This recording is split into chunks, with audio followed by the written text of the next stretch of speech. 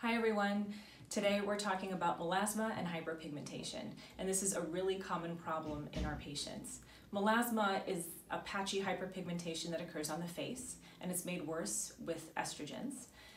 Hyperpigmentation can also occur after inflammation.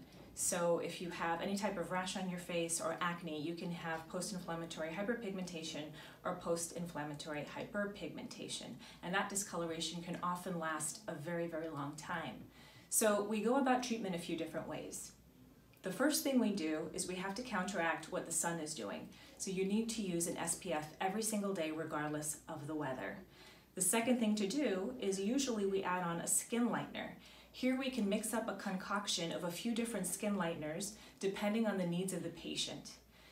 If the patient is in a real rush to get that even skin tone and a nice glow, we can add on a series of chemical peels or dermal infusions. So we have a lot of options depending on what our patients need.